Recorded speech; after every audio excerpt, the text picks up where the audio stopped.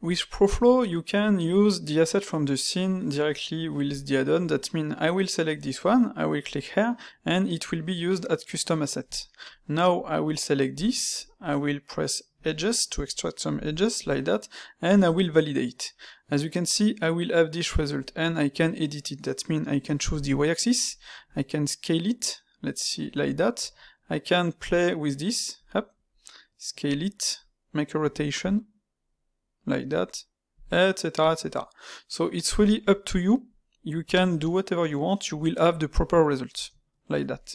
But on this one, in fact, if I come back and if I come here, as you can see, the object is deformed because I need to use the plain instance. That means if I restart, I will select the object, I will activate the plain instance, I will do the same, Ctrl R, like that, validate, let's scale it, choose the y-axis, I will just change this, up, like that, let's make a little rotation, let's make a scale, and that's it.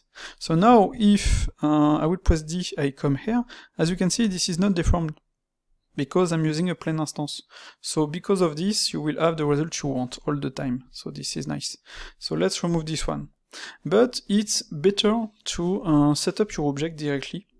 I will click here, I will choose the axis, the Y, I will choose the distance, let's see 5. I want to use a plain instance, and once everything is okay, I will click on OK.